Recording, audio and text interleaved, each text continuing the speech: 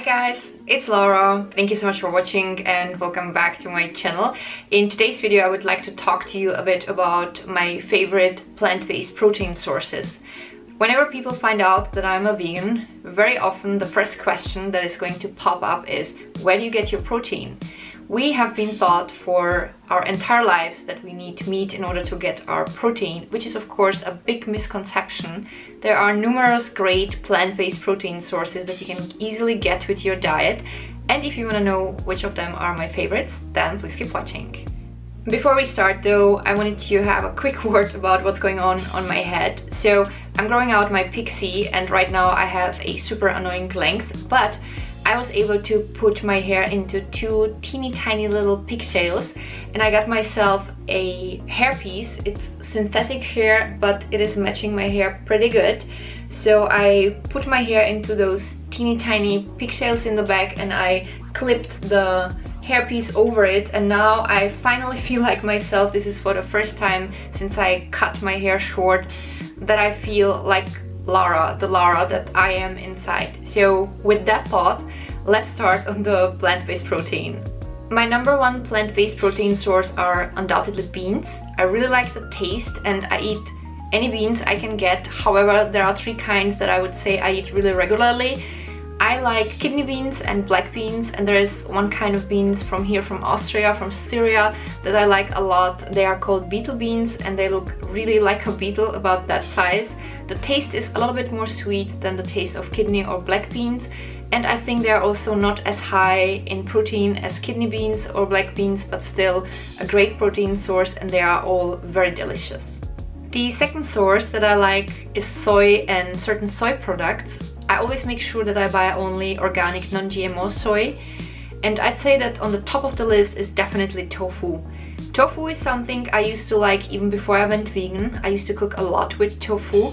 However, I did not like smoked tofu before, and now I love it as a vegan. And they have two grades of smoked tofu here in one of our supermarkets, and one of them is more intense, and that one is definitely one of my favorites right now. It's just weird. I do not like eating soy yogurt as a yogurt, as cold, uncooked, but I like using soy yogurt when I'm making cakes and muffins where there is non-dairy yogurt in the recipe, and I enjoy a few of the soy drinks. I like the vanilla soy drink and the chocolate soy drink. However, I do not really like the plain soy drink. I use it only when I'm making pancakes. Next on my list, which is number 3, is seitan. Seitan is a great alternative to soy products if you're allergic to soy or if you want to avoid soy for whatever reason. If I'm not mistaken, it's being made of wheat and it is very high in protein. It has like 75 grams of protein in 100 grams of the product, which makes it also the highest protein source in my diet. I did not like the consistency at the beginning because it feels a little rubbery and chewy, but it is not like chewy that you couldn't bite it, but it is different because if when you bite in tofu, then it's super soft and it kind of falls apart on your tongue, and that's not the case with seitan. You really have to chew it just like meat.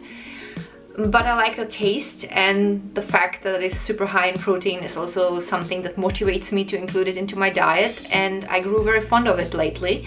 So when I'm cooking anything like stir fry or curry, basically any dish where you would previously, as non-vegan, include meat, this is where I put seitan in, and that's just something I've been enjoying lately a lot. I also like eating broccoli and spinach, which would be number 4 on my list, both together. I put broccoli in stir fry, in my curry, sometimes I eat it also raw in my salads, or when I'm making summer rolls, or when I'm making sushi, that's also where I like including broccoli. Spinach is something I do not cook that often, but I still like it, so there are a few dishes where I would include it, and this is also a great source of protein. Number 5, mushrooms. If you've been watching me for a while, then you have probably seen that coming because I love mushrooms. They are not super high in protein, but there is still some protein in them, and I just like eating them. Next on my list, which is by now number 6, are lentils. Just like with beans, I like numerous kinds of lentils, but my favorite kind of lentils is definitely red lentils. They are very quickly cooked, which makes them also super practical. I mostly cook curry with them, or lentil loaf, which would be the plant-based alternative to meatloaf. And they are also very high in protein. They have 27 grams of protein in 100 grams. I also enjoy yellow lentils and black lentils. They are also relatively quickly cooked, but the red ones are the quickest, so this is partially the reason why I use them that often.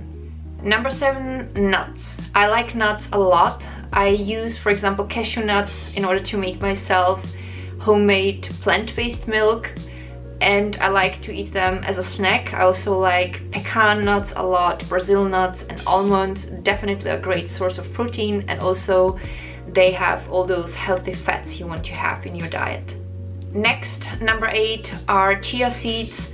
I like them a lot, and they're also a great egg replacement. So if you're cooking and if you want to replace one egg, all you have to do is to mix 2 teaspoons of chia seeds with 1 teaspoon of water, and that equals 1 egg. So I use them in pancakes. You can also put them in your muffins or cakes, or if you're making bread.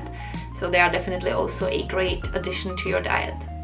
Peanut butter, to my great joy, is also high in protein, so I don't think there is anything I should say about peanut butter, because I'm for sure not the only person who loves it.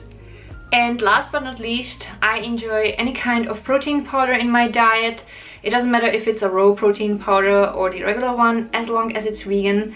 There are 3 flavors I prefer. I like the vanilla flavor, chocolate flavor, and also the peanut butter flavor a lot. We started adding protein powder into our smoothies recently in the morning, and I can tell that I don't get as fast hungry as I would before, and I can also tell that my body definitely benefits from a little bit more protein in my breakfast, because I work out a lot.